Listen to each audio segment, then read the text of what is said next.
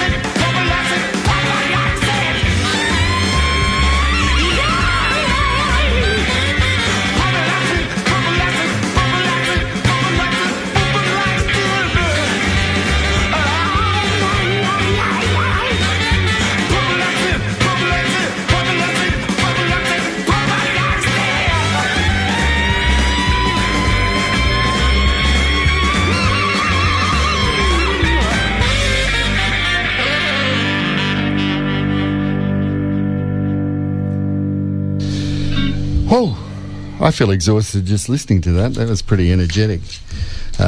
Pretty full on from Steve Boyd. And what, Rum Reverie now, isn't it? Rum Reverie. Yes, Steve Boyd's Rum Reverie. I was about to ask you, who was that?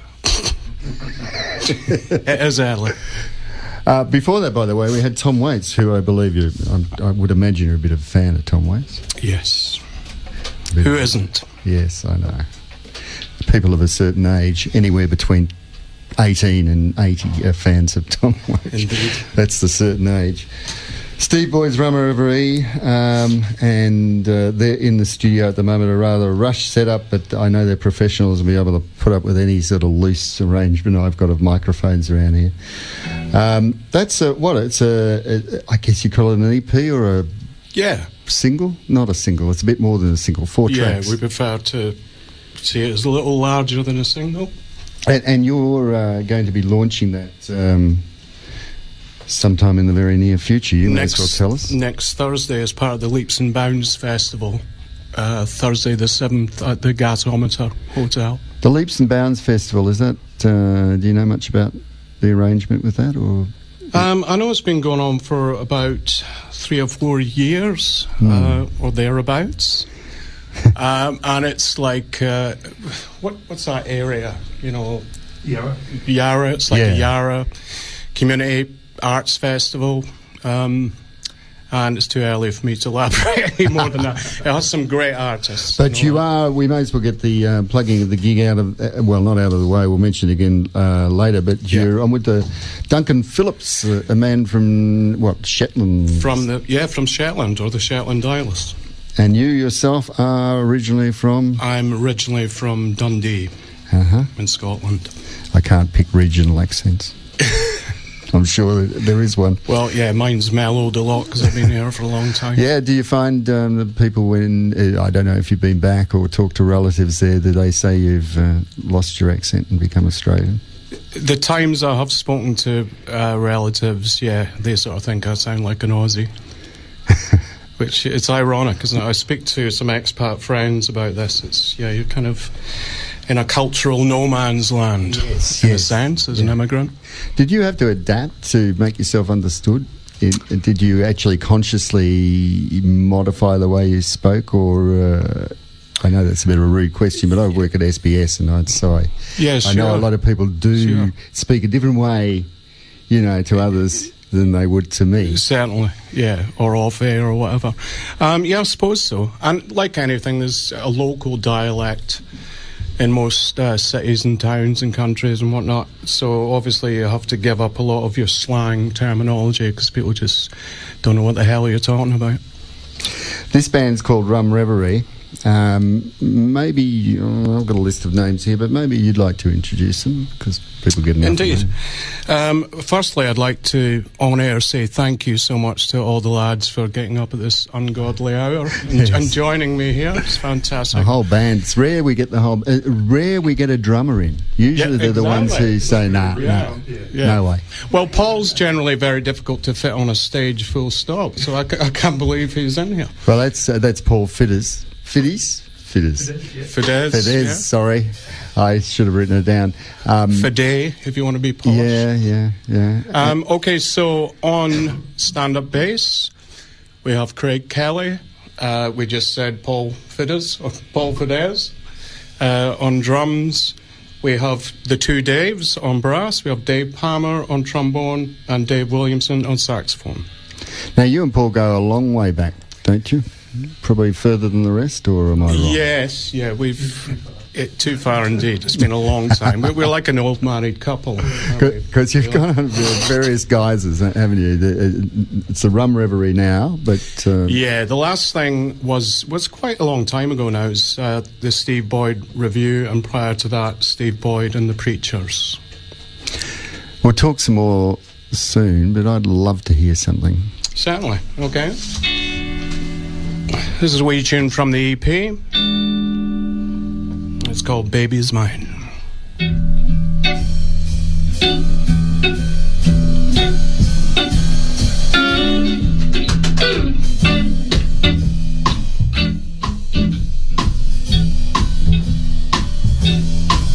My baby is wrong, my baby is right. My baby is loose, my baby is tight. My baby is day, my baby is night. My baby is mine, my baby is fine. My baby is red, my baby is hot. My baby is given, my baby is God. My baby is stolen, my baby is bought. My baby is mine, my baby is fine. My baby, she does what she wants, she does what she pleases. She evokes and she provokes, she taunts and teases. She's Buddha, she is ever, she is Jesus. My baby is mine, my baby is fine. Watch out, baby.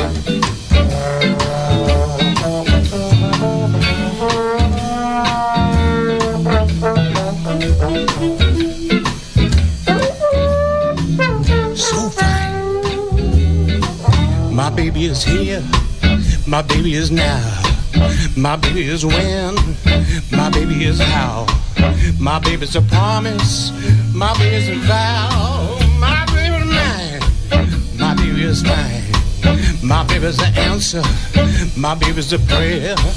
My baby's a toe, my baby's a fear. My baby's a hider, my baby's a lair. My baby's mine, my baby is fine. My baby, she does what she wants and she does what she pleases. She evokes and she provokes, she taunts and teases. She's Buddha, she's Allah, she's Jesus. My baby's mine, my baby is mine. Watch out now, baby.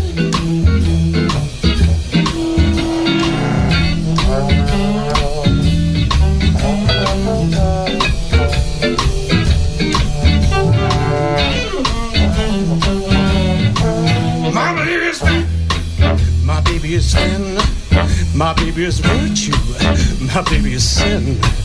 My baby is a loss, my baby is a win. My baby is mine, oh, my baby is mine. My baby is virgin, my baby is on all. My baby's on her knees, just a beg for more. My baby is someone even angels adore. My baby is mine, oh, my baby is fine. My baby, she does what she wants and she does what she pleases. She evokes and she provokes, she taunts and teases. She's born, she's out, she's Jesus. My baby's a man, my baby is mine. My baby is mine, my baby is fine. Ah, yes, I think claps all around. Thank you very much, Tim. That's pretty keen stuff. Oh, I feel like I've been playing exhausted. I might actually get you to move your amp a little closer to the action too, to something that resembles a microphone, if it's possible. Yeah. I had to throw my own microphone across there to get that. My very own. Yep. The gold-plated one. That sounds like a euphemism. Move your amp a little closer to the action. Yes. I like that. Steve Boy's Rum Reverie. They're playing the Gasometer Thursday, the 7th of July, next Thursday, as part of the Leaps and Bounds Music Festival. Steve, we mentioned some of your other bands before. You took a bit of a break from music for a while. Yeah, a long, extended break. Previously, there was a band called the Steve Boyd Review, which was an original band, and it was, I suppose, exercising our old school soul influences. And prior to that, it was Steve Boyd and the Preachers. Okay. Which is going back, that's actually over 15 years ago. You did some... Scary. You did some work with, I guess, people who've had a bit of a rough trial in life, musically. Certainly, during my hiatus, yes. my extended gap year. I worked for I still do actually, work for a not-for-profit organisation for Vincent Care, or St Vincent de Paul, as people would probably recognise more. And I facilitated a music therapy group and a songwriting therapy group for homeless people. And that included all sorts of marginalised members of the community, people with mental health issues, facing all sorts of struggles. And that was a very different way to approach music, but very rewarding. So you reckon that what you're producing now, a lot of, did that influence what you're doing now in any way? Or? Most definitely, yeah. Probably, I'm probably realising just how much it influenced me. It certainly influenced me lyrically, and because it's interesting to facilitate a songwriting therapy group. I didn't really know what that meant or how that was going to look, and I guess I worked it out along with the participants, if you like. And you learn an awful lot about yourself and about the writing process. So yeah, I was definitely influenced by it. I get the feeling, and then you don't have to mention this, but from your press release, which in vague sort of ways indicates that you went through a bit of a rough time, which sort of led you into that area perhaps, or made you perhaps identify with the people you're working with a little more. Certainly. Look, as is the case with many people, especially once you're of a certain age, life tends to get in the way now and again, and I had my slings and arrows and the rest of it. And yeah, I guess I sort of did end up in that, but it was also to do with becoming a father too. I had to get a job and actually have some money. A real job. Yeah. So I was trying to work out what I could do outside of, sleeping in until 3 p.m. and rolling up to a pub somewhere and playing music. And I guess, my politics and my natural sense of social justice led me to that area. Seems to be a Scottish thing. It does indeed, yes. Social justice? Social justice, indeed. And, well, look, we won't go into it. I was about to say we don't want to talk politics, but it's kind of inevitable. It's election day, isn't it? It's the vote. Yes. Now, speaking of all things Scottish, it's what's the tag with this? No bagpipes. It's basically, you've got... Duncan Phillips will be there with Duncan Phillips. Yeah, it's a double CD launch. It's a double CD launch. So Duncan Phillips and the Long Stand obviously will be playing and launching their record as well. Duncan, I think he's been in Australia, and I apologise if I get this wrong, Duncan, if you're listening, which you're probably not, it's too early, for about 6 or 7 years. So, yeah, Duncan's making a name for himself. It's rootsy kind of country alt, original, passionate stuff with a nice melodic pop sensibility. I'm starting to sound like a journal. Maybe that's the next career. Yes. And that doesn't pay any money these days. Definitely not. And, of course, I should mention it, our dear old friend... Mr. Alex Burns will be opening up the night with Kane Borlaise on bass. Excellent. So it's going to be a lot of fun. And that's all, once again, for those people just tuning in, 7th of July, this Thursday at the Gasometer as part of the Leaps and Bounds Festival. We're talking to Steve Boyd, and we have also in the studio the Rum Reverie. Just another thing about career choices. I think, Paul, you're a bit of a shutterbug on a professional level. Oh, no. You're miles from a microphone. But, shout It or wasn't something. on a professional level, but I did have a couple of good little weekend gigs doing that at the Luau. I had a regular weekend gig there and at the Ding Dong Lounge. And Steve, you dabble in photography, or is that another Steve No, Boyd? Definitely not. No. Now, I haven't asked terrible. the rest of the band anything about themselves. If you've got anything to offer, now's your chance. I'm not going to ask any questions. I'm sure you've all got a tremendous backstory, but I want to, if possible, can I hear another tune live? Are you able to do one? Certainly. Why not? We decided, because it's LA, I was trying to think, okay, what's a good tune or two to play at this time of day?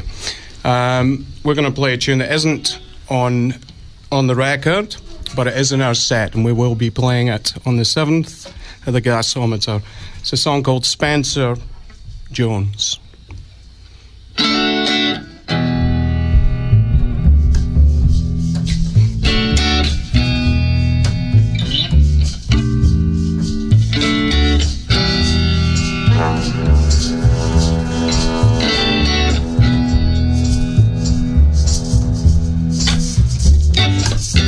He shuffled in that day looking kind of fragile and tame. A little Mick even, perhaps a little lost, I'd say. He wasn't wearing no cowboy hat, not at all. He was in fact dressed quite unassumingly, I guess. He seemed to blend in with the street and blend in with the crowd, appearing almost in disguise. No swagger, no strut, but still raw and still real. So very real indeed.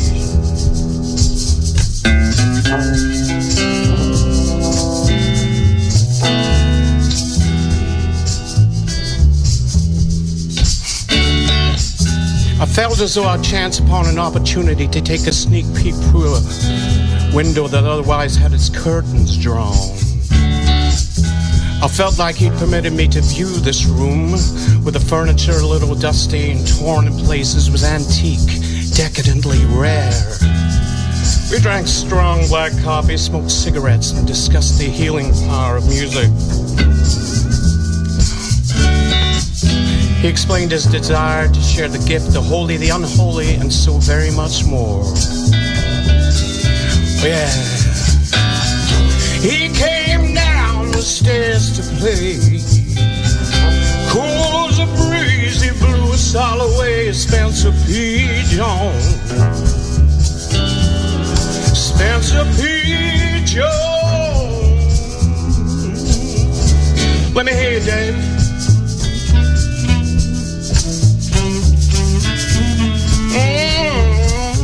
Yeah.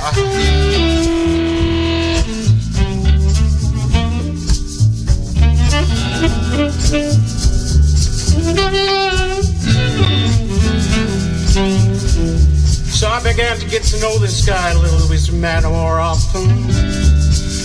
I realized that just like me, he had his demons and his own cross to bear. I pictured the beautiful, dark, young Latin woman who'd stolen his heart and ran off somewhere. I realized exactly what he was talking about there. Clumsily, I tried to empathize, but I realized that he knew just as I did that no words could possibly help heal those kinds of wounds. No.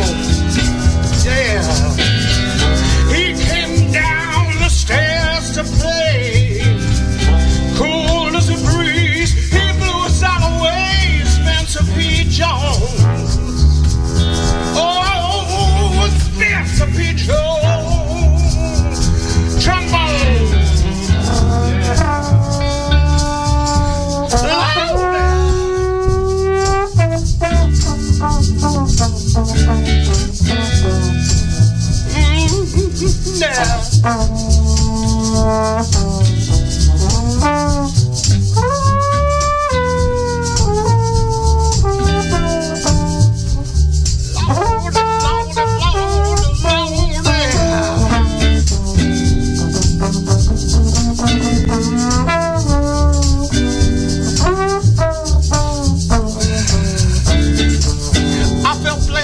never to play some tunes with a man.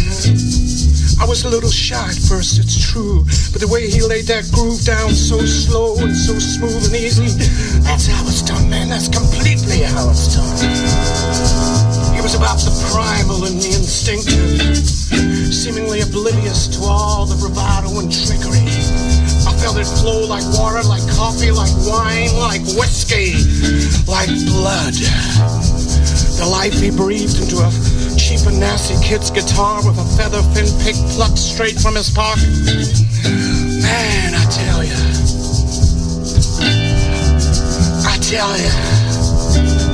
All right. He came down the stairs to play. Cool as a breeze, he blew us out away. Spencer P. Jones. Spencer P. Jones. Spencer P. Jones. Spencer P.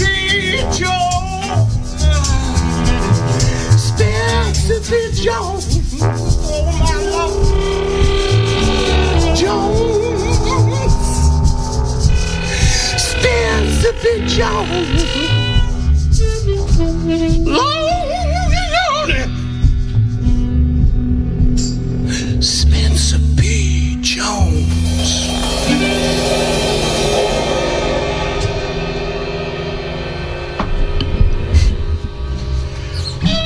Wow. Thank you, Tim. And at this time of morning too. Indeed. I hope you haven't ruined yourself for the rest of the week. with that one. I have, but that was the intention all along. That's fabulous. What can I say? Spencer P. Jones, of course, a legend. Indeed. And has had some rough times himself recently, and still having them. And what a great, wonderful song. Well, when you asked me before if I was influenced by the job I did working with homeless people, Spencer actually became a volunteer, and he was a mentor for a period of time within my songwriting and music therapy group, which was quite an honour and a privilege, to say the least. So that's what inspired that song.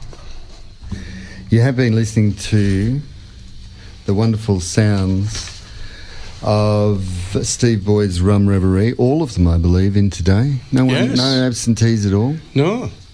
They being full attendance record this morning. It's very impressive. Steve Boyd himself, Craig Kelly on stand-up bass, Paul Fidders on snare drum and all the rest this morning, but I imagine on a full kit on the night. And the two Davids, David Williamson, I loved Don's party, it was fabulous, on sax and vox, and David Palmer on trombone and also vocals, not vocals today, but will be on the night. Indeed. That night being? Thursday, the 7th of July. Next Thursday, in fact. At the Gasometer Hotel. Get there early. As I mentioned before, Alex Burns with Cain Borlaise is opening the evening. And again, a double CD launch with Duncan Phillips in a long stand and us, Steve Boyd's Rum Reverie. So we intend to have lots of fun. I'm sure it will be, and that song's worth the price of a ticket. The tickets, I mean, are rather steep. $10, my God, $12 on the door. Jeez, I'll have to save up for that one. That's a very reasonable price for what is going to be a great night, and is a great venue as well, I must add. You bet. We've delayed Bo down a bit, but I think it was worth it. He'll be up very shortly with his segment Dirt. The time is 20 minutes to 8. Thanks once again to Steve Boyd and the Rum Reverie. Thanks very much for having us, Tim. Much appreciated.